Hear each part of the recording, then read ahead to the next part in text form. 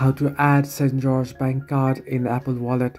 Hello everybody, welcome back to my channel. This is me Pipin Vasnath, and today I'll guide you on how you can add St. George Bank card in Apple Wallet. Now the process itself is quite simple and quite easy, so let me guide you through. First things first, what you want to do is you want to open up your St. George mobile banking application and make sure you're logged into your account. Once you're logged in, you'll get the home page where you'll get an interface that have various options at the bottom right.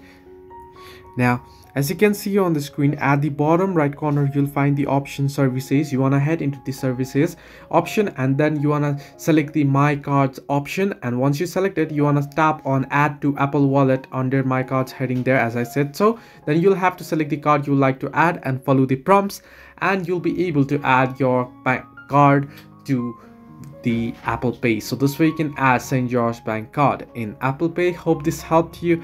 Do like and subscribe, and do not forget to leave a comment down below if you have any further issues.